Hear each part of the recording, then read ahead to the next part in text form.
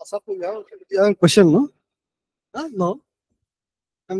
Just a small question.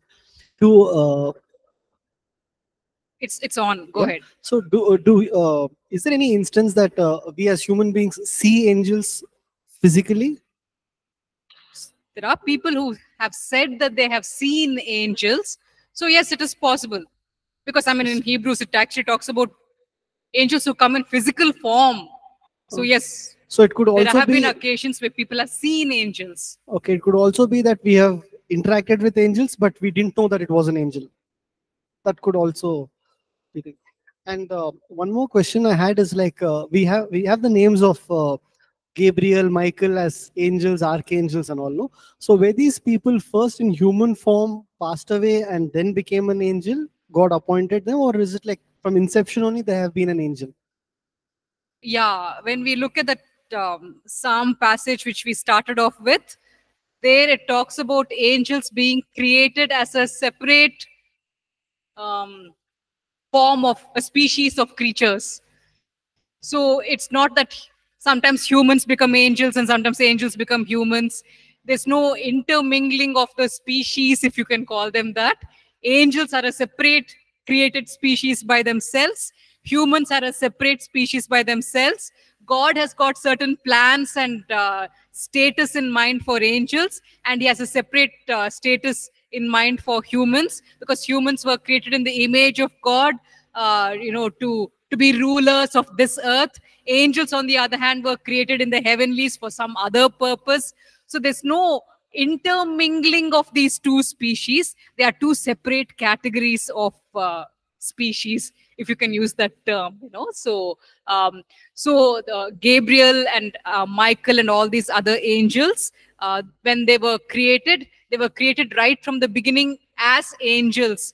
They are not humans who later became angels. There's no interaction between the species, simply because there's no verse anywhere in the Bible which indicates that such a intermingling can happen. Okay, so in fact, we will touch upon that a little further now. So we have been looking at um, different things that are mentioned in scripture regarding angels, so that we can have the correct perspective regarding these things. So we will move into the next point, which in fact was just brought up now, because there's this teaching that humans, at least some humans after dying, become angels. So and they base that teaching on some verses which are found in the book of Acts. So let's look at what actually those verses mean, because what the impression that we get from scripture is that angels will always be angels, humans will always be humans. You cannot just have a kind of metamorphosis where angels sometimes become humans and humans sometimes become angels. That is not possible. They are two distinct species. But there's this verses which are misunderstood in the book of Acts, which has led to this wrong teaching. So let's actually look at that for a little bit. Acts chapter 12, verses 13 to 16, which basically is talking about, Peter's deliverance. He's arrested by Herod, and then, the angel comes and sets him free from the prison. So he comes out of the prison and he comes to John Mark's house, where all the believers are gathered in all-night prayer. They're praying basically for him. So that's basically the event which is mentioned over here. Acts chapter 12, verses 13 to 16. And as Peter knocked at the door of the gate, a girl named Rhoda came to answer.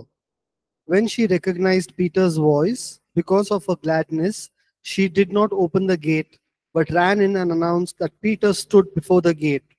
But they said to her, "You are beside yourself." Yet she kept insisting that it was so. So they said, "It is his angel." Now, Peter continued knocking, and when they opened the door and saw him, they were astonished. All right. So in this passage, the verse 15, it says, "It must be his angel." So, The background is basically that Herod had very recently killed James, who is the brother of John. So James has been killed. The Jews are very, very happy. And so Herod thinks, okay, this is nice. These people like it whenever I kill a believer. So he arrests Peter.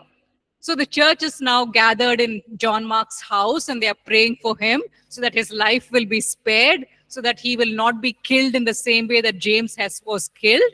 But they're not very sure that the prayer will be answered or not. And so in the middle of the night, they hear a knock on the door.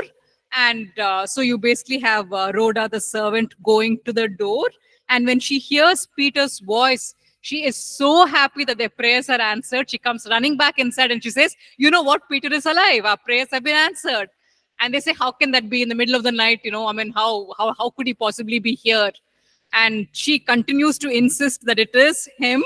And so then they say, oh, it must be his angel. The word that is used over there is the Greek word angelos. So it's literally the word for angel which is used over there. So there are two ways in which people try to understand this. One set of people, they say, this must be referring to Peter's guardian angel. So, the people thought that Peter must have been killed, and now the guardian angel is coming to inform the believers that Peter is dead. So they must have thought of it in that way. So when they said it must be his angel, maybe they were thinking that it's Peter's guardian angel who's knocking on the door. But if you basically look at the passage, it says that Rhoda recognized Peter's voice. So are we coming up with a theory saying that guardian angels will have the same voice as the person whom they are guarding? We're making a lot of assumptions which are not backed up by scripture.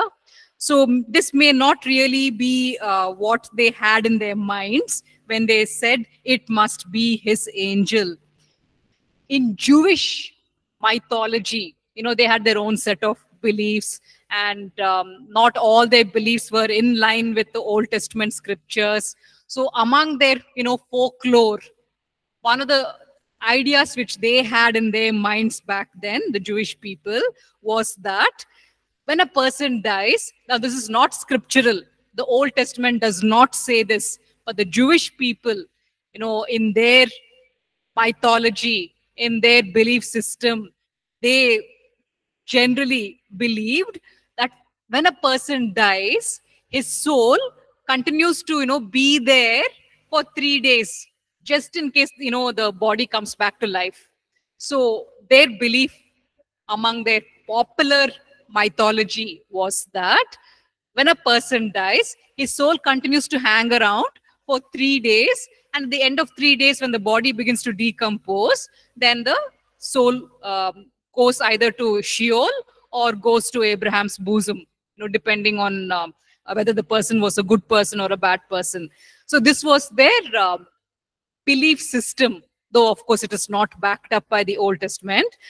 So the chances are when they said it must be his angel, they had that in their minds, because that Jewish mythology, it basically taught that after hanging around for 3 days, if that person was a good and godly person, he would get changed into an angel and he would go into Abraham's bosom. On the other hand, if he is not a good person, then he would not turn into an angel. He would instead be condemned and sent to Sheol. That was their mythology.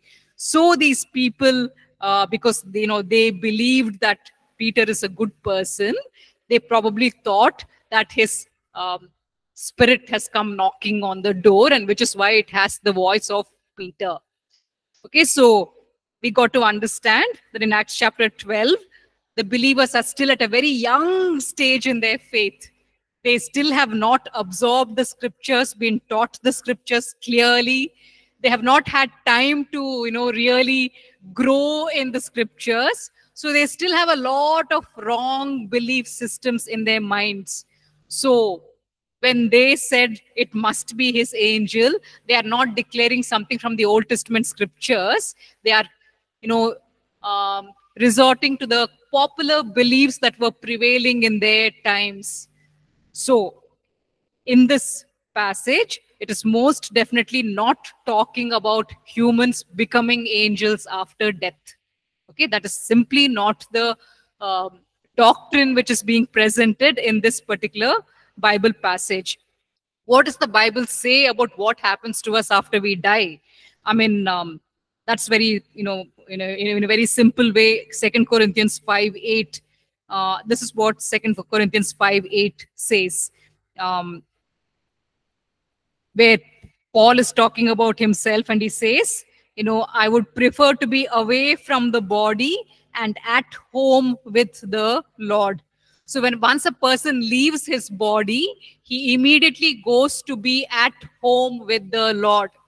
He doesn't hang around over there. His soul doesn't keep hanging around the body. That is more the mythology which people believe in. The Bible plainly says that after a person leaves their body, they immediately go to be at home with the Lord. And then, of course, in 1 Corinthians 15, verse 35 onwards, it talks about how one day we will be transformed. But we won't be transformed into angels. No. We will be transformed into the resurrected body which God will give us. That is what we are going to be transformed into. Okay, so let's actually look at a few of those verses. 1 Corinthians 15, if we could maybe read out verses 35 to 37. 1 Corinthians 15, 35 to 37. But someone will say, how are the dead raised up? And with what body do they come? Foolish one, what you sow is not made alive unless it dies. And what you sow, you do not sow that body that shall be, but mere grain, perhaps wheat or some other grain. Yeah. Paul uses the imagery of a seed to talk about this whole idea of a resurrected body.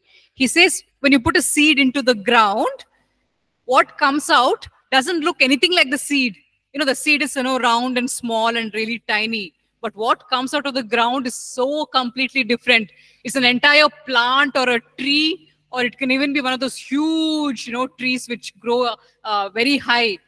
So a seed and what comes out are so completely different.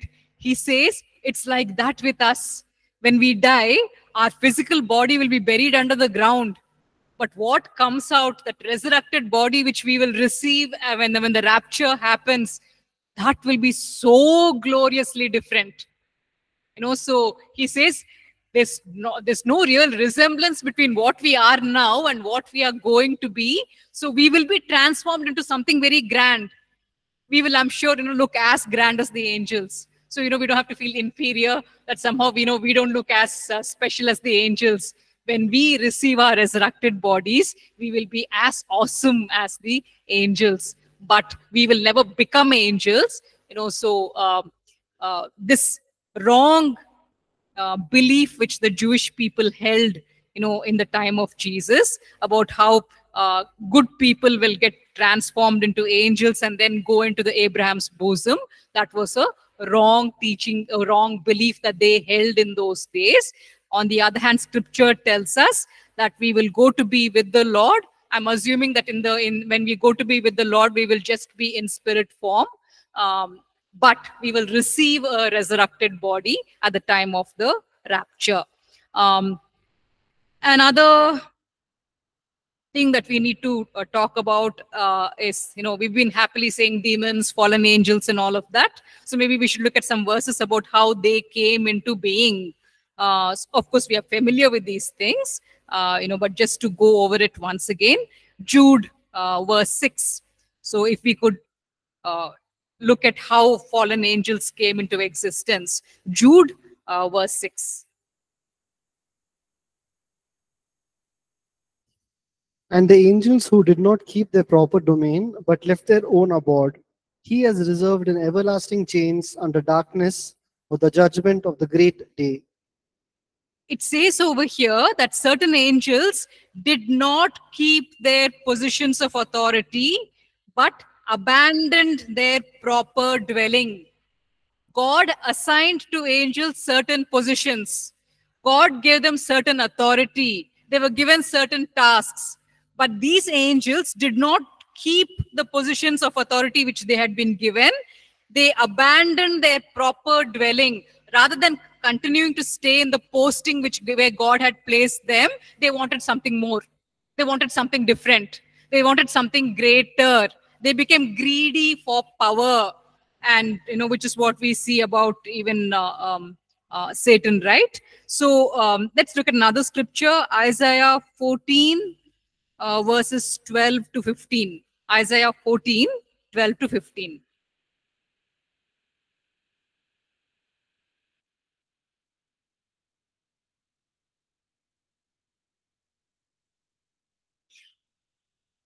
How you are fallen from heaven, O Lucifer, son of the morning. How you are cut down to the ground, you who weakened the nations. For you have said in your heart, I will ascend into heaven, I will exalt my throne above the stars of God. I will also sit on the mount of the congregation, on the farthest sides of the north. I will ascend above the heights of the clouds. I will be like the Most High. Yet you shall be brought down to Sheol, to the lowest depths of the pit. So here we see one example. I mean, it only talks about Lucifer over here, but then there are many other angels also who did not keep their positions of authority, but abandoned their proper dwelling. So Lucifer, we know he was appointed to be the guardian of the holy mountain. That was his position. That was his proper dwelling. But he chooses to abandon his proper dwelling. He says, I will raise my throne above the stars of God. He says, I will sit enthroned on the mount of assembly. That was not the proper position or dwelling that was given to him. He was appointed for another task. He was supposed to be the guardian of the holy mountain. So he went against the position and authority that was given to him. And in Jude verse 6, we are told that some of these angels who participated in this rebellion against God, they have been chained in a place of darkness. So it says over there in Jude chapter 6, Jude verse 6, it says, these he has kept in darkness, bound with everlasting chains for judgment on the great day. So there are some fallen angels and demons which are allowed to move about freely on the earth, but there are some who have already been bound and placed in a place of darkness for the future judgment. Let's look at some more verses regarding this. 2 Peter chapter 2 verse 4, which repeats almost the same thing. 2 Peter 2 verse 4. Or if God did not spare the angels who sinned, but cast them down to hell and delivered them into chains of darkness to be reserved for judgment. So when these angels who have sinned, they were sent to hell, to a certain portion of hell where they are being held in chains of darkness. And the demons make a reference to this in a popular passage which we are familiar with, Luke chapter 8, 30 to 33. Luke 8, 30 to 33.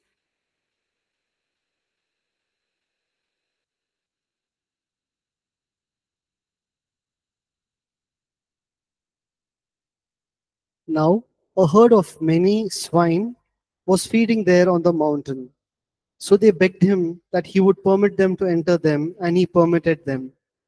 Then the demons went out of the man and entered the swine, and the herd ran violently down the steep place into the lake and drowned. Now, if you were to look at verse 30. And Jesus asked them, saying, what is your name? And he said, Legion, because many demons had entered him. So Jesus is addressing the demons which are there in a particular person. And there are many demons inside that poor man. And these demons, it says in verse 31, they begged Jesus repeatedly not to order them to go into the abyss. So this abyss seems to be the place where certain demons are already being held in chains.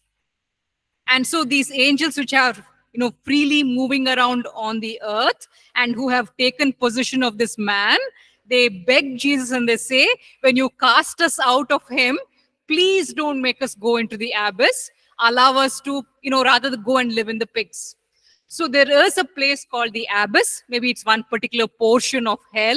And there some angels have already been placed in imprisonment. Some other fallen angels are allowed to roam around at present. But whenever God orders them to go into the abyss, they will have no choice, but they will have to go and, be enslaved over there, be chained over there. So all these fallen angels which are already in the abyss, and all the fallen angels and demons which are roaming around in the earth today, they all have one final destination, which is mentioned in Matthew 25, verse 41. Matthew 25, verse 41.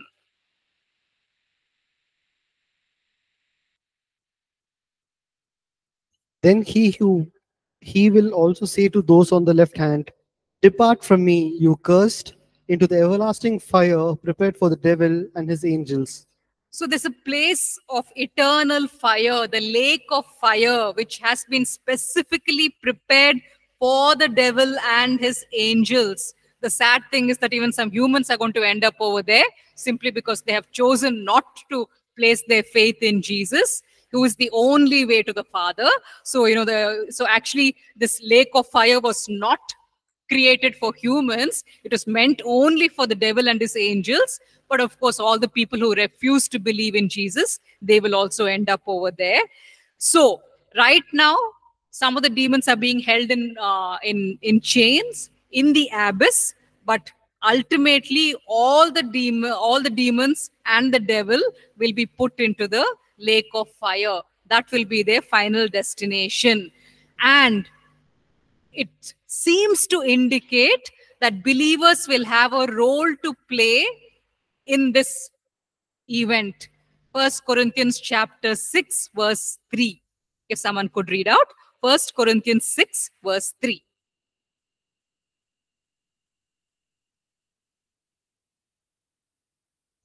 Do you not know that we shall judge angels? How much more things that pertain to this life? So when these angels are all fallen angels, when all these fallen angels are judged and thrown into the lake of fire, there will be various degrees of punishment which they will experience. Maybe the higher demons which were, involved in greater rebellion will be given a harsher punishment in the lake of fire. And it looks like believers will have a part to play in judging these demonic beings.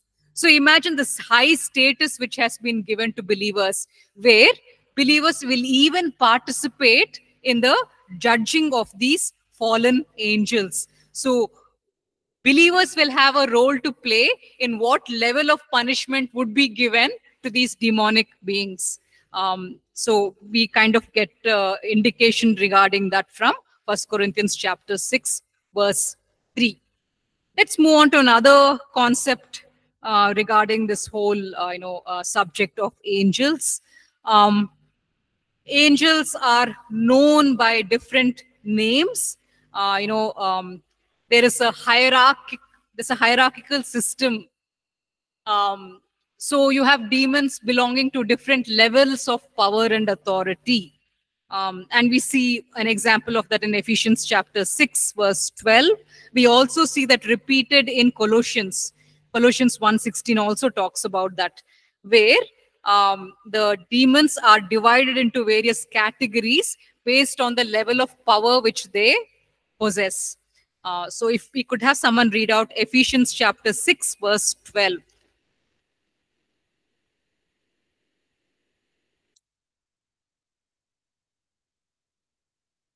For we do not wrestle against flesh and blood, but against principalities, against powers, against the rulers of the darkness of this age, against spiritual hosts of wickednesses in the heavenly places.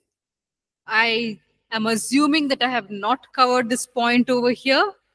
I have not talked about this, right? Very difficult to remember.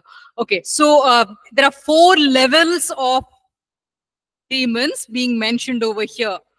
The highest ones, it depends on the translation that you're reading. In different English translations, you'll have different wordings used for these 4 categories. But basically, in the original Greek, these are the 4 categories. The highest seem to be what are called as the archas, Archas. That's basically the word which means ancient ones. That's basically the Greek word from where you get archives, archaic. It's talking about ancient, very, very old things. So the highest ranking demonic powers are probably these ancient ones, these archas. They are the highest level of demons. And then the next Greek word that is used, they are the exousia, Exousia. These exousia, they hold delegated authority which the archas have given to them. So you at the topmost level, you have the devil and the archas, and the power which they hold, they delegate some of their authority and power to the ones below. So the next line of leadership in the demonic world is the exousia.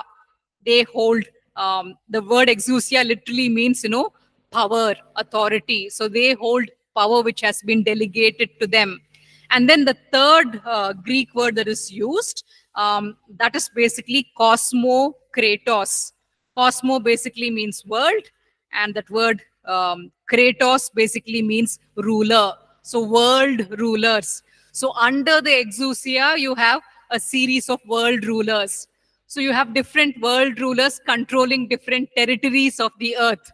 They talk about territorial spirits, right?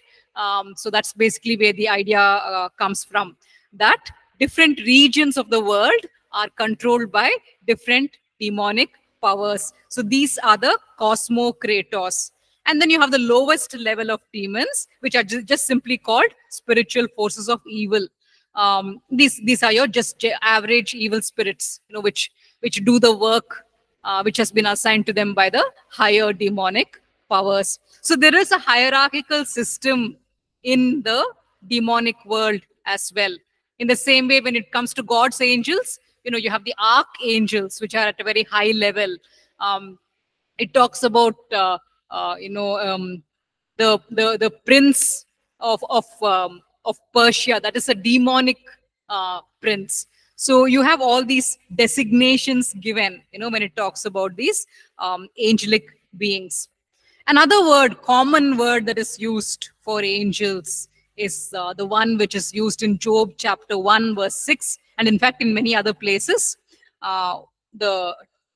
What is the term that is used for angels over here? Job chapter 1 verse 6.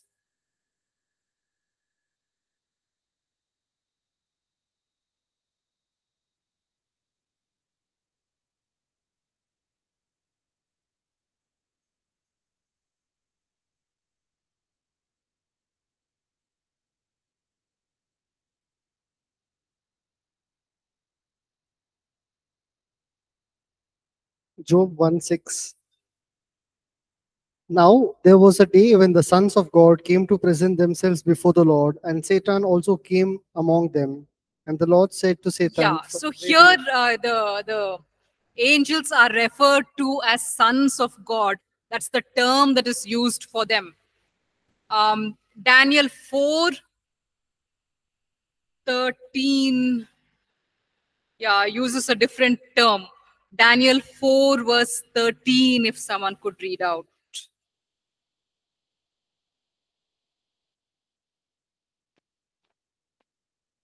I saw in the visions of my head, while on my bed, and there was a watcher, a So in the holy vision- one coming down from. Shruti reading it. She's reading. Only thing, can we have more volume so that we can hear her reading out? I saw in the visions of my head, At our while end, on. the volume is low, so we are not able to hear you read. He'll just increase the volume. You go ahead. Yeah. I saw in the visions of my head, while on my bed, and there was a watcher, a holy one coming down from heaven. Yeah. So here, the word that is used for the angel is the term watcher.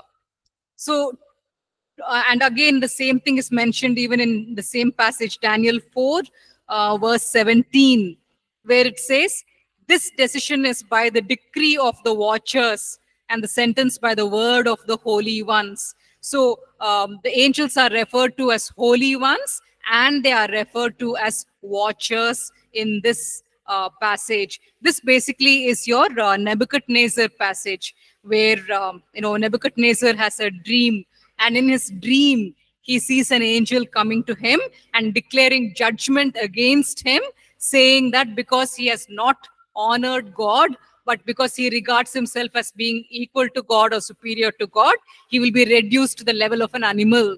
So the watcher, a holy one, comes and gives him this judgment in his dream. So these terms which are used are sons of God and watchers and holy ones. They all refer to angels. Why are the angels being called watchers over here? This is just basically a normal word which means messenger. Let's look at Isaiah 21 verses 6 to 8, where it talks about a human watcher. Isaiah 21, 6 to 8. For thus says the Lord said to me, go, set a watchman, let him declare what he sees. And he saw a chariot with a pair of horsemen, a chariot of donkeys, and a chariot of camels, and he listened earnestly with great care. So here in this passage, it talks about a human watcher. So a watcher is basically someone who delivers a message. A watcher is someone who is basically like a messenger. So you have human watchers, the prophets. The Old Testament prophets are referred to as watchers in the sense they listen to what God has to say, they wait upon God and watch what he has to say, and then they come to the people and they deliver that message. So in the same way, angels are also watchers in the sense they spend time in the presence of God, and whatever message they have received from him, they come and they deliver it to people. So when we come to the Genesis 6 passage, which talks about the sons of God, and it talks about the angels who are watching the earth, the whole thing is kind of taken in a very wrong sense. So there are this series of apocryphal books called the Books of Enoch. There isn't just one book, there are many, many books of Enoch. In the second book of Enoch, he talks about, that person, whoever wrote that particular book, he gives his own interpretation for Genesis chapter 6, where he says that God has appointed a bunch of angels as watchers, and their duty is to watch over the people and guard them. So while these angels are, living here on the earth and watching and guarding over the humans, they begin to observe that human women are very beautiful, and so they decide to take some of these human women as their wives. And so as a result of the intercourse between these watchers and these human women, a race of giants was formed. That is basically what is said in the second book of Enoch, which is a apocryphal book. And then the same story is almost, the same story is repeated in another apocryphal book called Jubilees. So even in the book of Jubilees, it says that these watchers began to lust after the human women who were very beautiful. And so when they had intercourse with these human women, it led to a race of giant monsters who corrupted the people of the earth. So this apocryphal interpretation of Genesis 6 is basically what majority of the Christians hold on to. And it's a little sad because this interpretation doesn't come from the Old Testament. This interpretation is coming from apocryphal books, which are not inspired. So maybe when we look at this interpretation of Genesis 6, we should take it with a pinch of salt. Don't fully accept what is being said over here, because these are apocryphal writings. And it is their interpretation of Genesis chapter 6. So maybe we should not just so welcomingly, so innocently and naively accept the apocryphal interpretation of Genesis chapter 6. Let's actually look at Genesis chapter 6, verses 1 to 4. Yeah, someone could read out Genesis 6, 1 to 4. Now it came to pass, when men began to multiply on the face of the earth, and daughters were born to them, that the sons of God saw the daughters of men, and they were beautiful, and they took wives for themselves of all whom they chose. And the Lord said, My spirit shall not strive with man forever, for he is indeed flesh. Yet his days shall be 120 years. There were giants on the earth in those days, and also afterward, when the sons of God came in to the daughters of men, and they bore children to them. Those were the mighty men who were of old, men of renown. So there are two ways in which people interpret this passage. I will, just explain both the beliefs which are there. It is up to you which belief you would like to go with.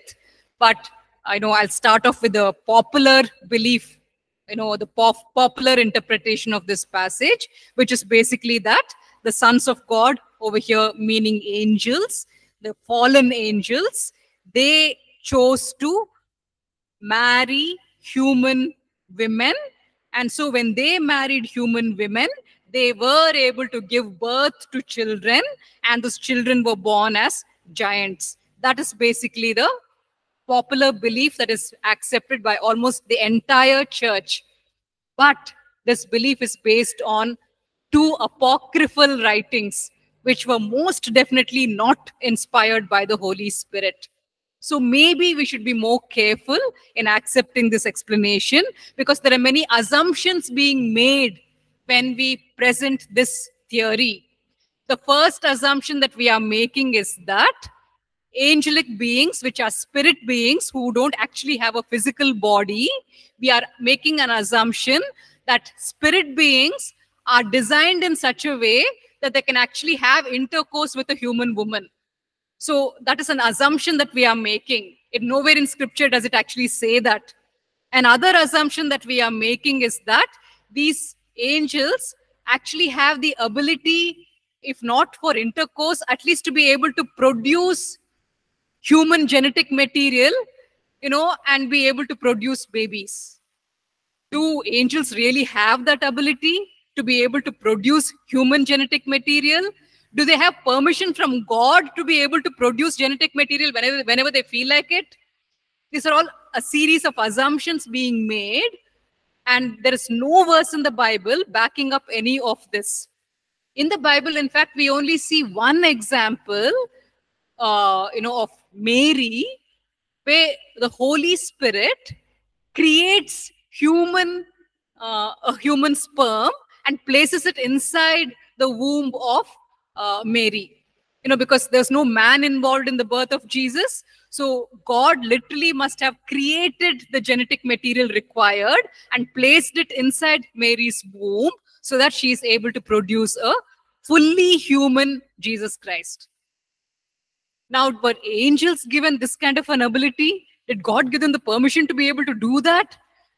And if there was actual intercourse, can spirit beings have intercourse with a human? A series of assumptions are being made over here with no backing of any kind from the Old Testament. And the only backing for this theory is from two apocryphal books, which were written, during the intertestamental period, the time period between the Old Testament and the New Testament, when people were doing whatever they wished, living however they wished, and there was no prophet from God speaking in those days. So maybe we should be a little careful about accepting this theory. There's a second belief, which seems more likely. The second belief is basically this, that, when we read that particular verse, what is the verse? Genesis chapter 6, verse 2. Yeah, if you could just read out that verse once again. That Genesis the sons chapter. of God saw the daughters of men, that they were beautiful, and they took wives for themselves of all whom they chose. The wording over here, it basically says that the sons of God, that the angels, they took wives for themselves of all whom they chose. So the second theory is that these fallen angels, they took wives in the same way that they take human beings now, through demon possession. So one way that we could look at this verse is they took these beautiful women in the sense they possessed them. Those beautiful women became demon possessed. And we are very familiar with with this whole temple prostitution ritual which existed in those days.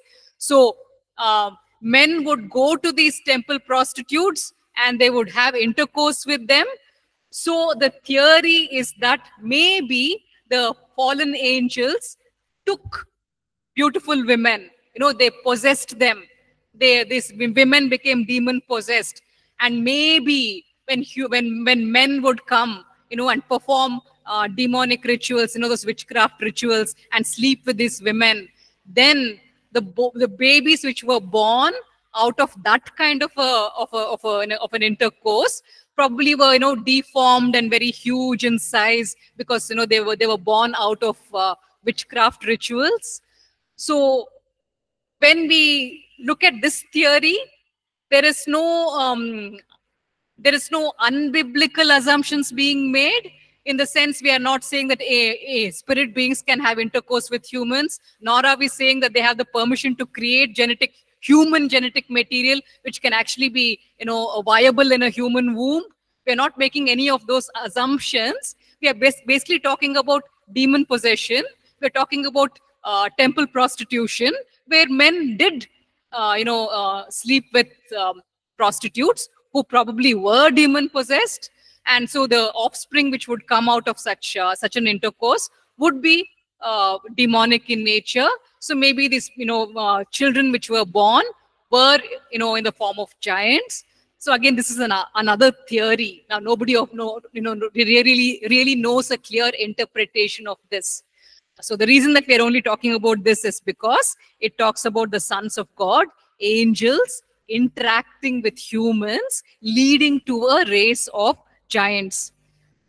But one thing is sure, when the flood comes, all these demons which were, all these giants which were created, which were born, every single one of them died and was wiped out. The word that is used for them in Genesis chapter 6, it calls them the Nephilim. That word Nephilim, it talks about, that word.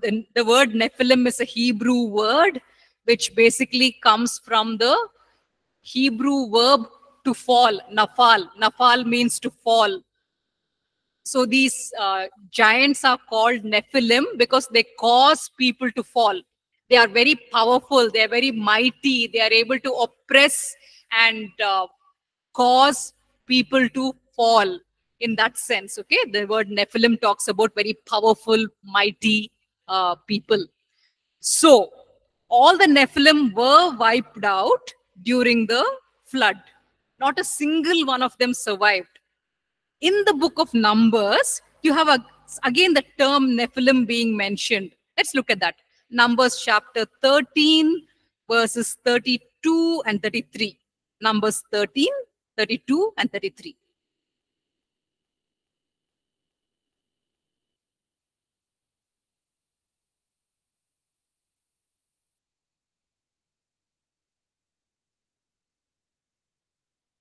Numbers 13, 22. 32 and 33. 32. Numbers 13, verses 32 and 33. And they gave the children of Israel a bad report of the land which they had spied out, saying, the land through which we have gone as spies is a land that devours its inhabitants, and all the people whom we saw in it are men of great stature.